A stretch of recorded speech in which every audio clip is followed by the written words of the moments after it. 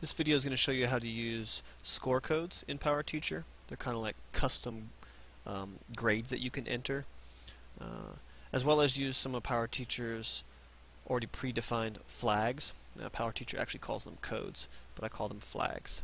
So first thing you need to do is log into PowerTeacher and launch the gradebook. I like to click the quick link here. Once you're in the gradebook, make sure you have the correct year selected that you want to show the correct course that you want. It's always good to recognize what reporting term you're in. I like to view the full year reporting term, so I see all assignments for the full year, as opposed to just seeing maybe assignments for a particular semester or quarter.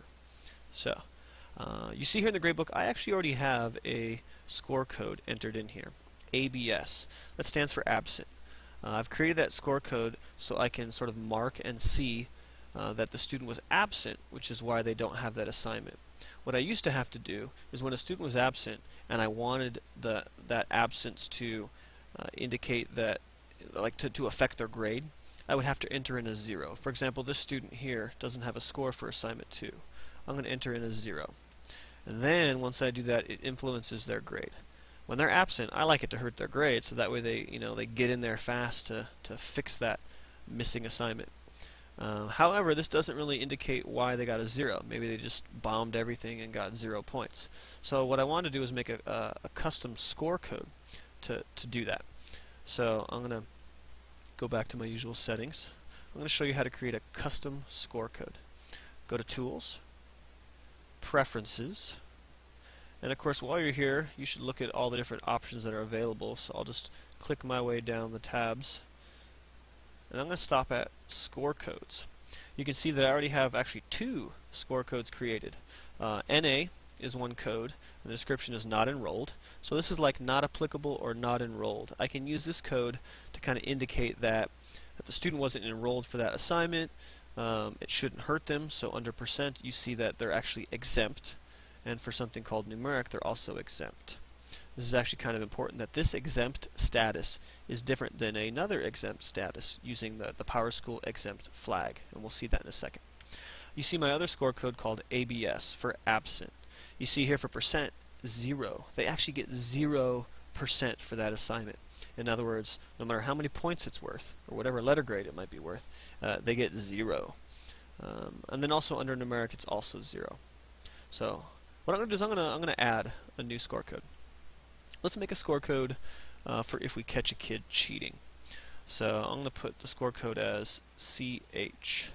A description I'll put, maybe I'll even say caught cheating. Boo. You see here that for value, right now the exempt box is checked. I don't want them to be exempt. I want it to hurt their grade, so I will take that off. And for percent, I want them to get 0%.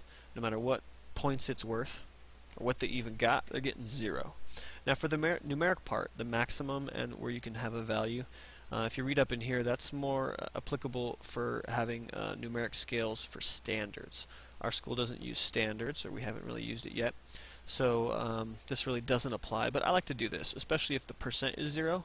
I make a custom value also be 0. But again, for me, we really don't care about it, so look more into that if your school uses standards. I'm going to say OK. And there we go. I have my new score code. I'm going to go ahead and go use it. This student, for assignment number 2, let's say they were caught cheating. So I'm going to mark it as, with my new score code, CH. Notice I even used lowercase, but it automatically matched it to the capital. And notice you see that their final grade or their overall grade dropped because they got 0%. This assignment is technically worth 24 points, but they got 0% of that, so they got nothing. I'm going to go ahead and save that. Let me use another score code here for this first assignment for this student. Let's just say that they weren't enrolled yet during this date. So I'm going to go ahead and do my NA score code. Not applicable. They were not enrolled.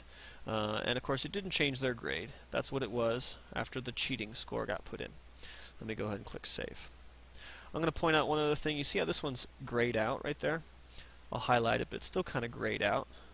Let me click out of the way so you can see it without. It's kind of grayed out right there. This assignment is also grayed out, but for a different reason. They were given 90 points, but if I right-click using a PC, These are the PowerSchool, what I call flags. Actually, these right here, the first four. You could flag it as being collected, you could flag it as being late, exempt, which I have marked on, and missing. Right now this one is marked as exempt, so it's not hurting their grade, but you still see the points, and parents actually still see it. Let me go ahead and show you on the parent portal. I'm logged as a parent for this kid. This screen is a little out of date, but now we see their grade of no credit. First off, you might see that the assignment number 1, the first assignment, is not even here. This is kind of interesting. I really didn't recognize this, but when I exempted using the score code, let me go back in there real fast. Tools, Preferences, Score Code. This not enrolled, not applicable, exempt. This type of exempt status actually made it so this assignment didn't even show up. Didn't even show up on the parent portal. They don't even see it. That's kind of slick. Now you might also notice here this other assignment, the Chapter 7 test, actually has a little code. This is the PowerSchool code. A little purple kind of diamond rhombus. You see down here in the key, the legend, that means the score is exempt from final grade. They still see the score, but it's exempt from their final grade. So it's not actually helping their grade. This A+ is not helping them, and you can see because their final grade is still really bad. For our school, that's called no credit. It's just too low a percent. Okay. Let me also go to another student that I'm a parent of, a pretend parent of, and we'll see that they also have a code marked there. Notice they do see assignment 1 because they have a grade. They see assignment 2 with the marking or the score code. Instead of a grade, they have a score code of ABS. That means absent. But as you can see here, nowhere can the parent tell that ABS stands for absent. That's kind of interesting. So make sure the score code you use is descriptive enough. There is no key or legend that says ABS means absent. Unfortunately, the description does not show.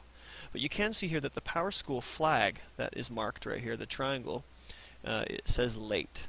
On the gradebook, you can see that right here, a little L in the corner. You could do that again by right-clicking on a PC and using one of the PowerSchool flags.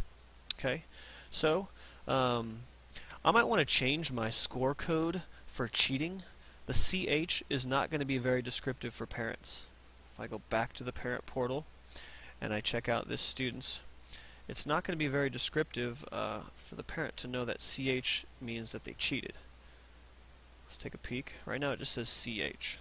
So what you can do is maybe have a little bit better score code. I'm going to go into Preferences, Tools and Preferences, and Score Code, and I'm going to change this one. I'm going to edit it. I'm going to make it say cheat. It's a little bit long, but that's okay. So now I need to go and change this because right now CH is not a code. Cheat. There we go. I'm going to save that. If I go back to the parent portal, let me refresh this page. And now we see a more informative score code, cheat. So it's important to recognize what parents see as to what kind of score code you should use. So there you go. That's how you can use custom score codes as well as the PowerSchool preset flags to help mark your gradebook.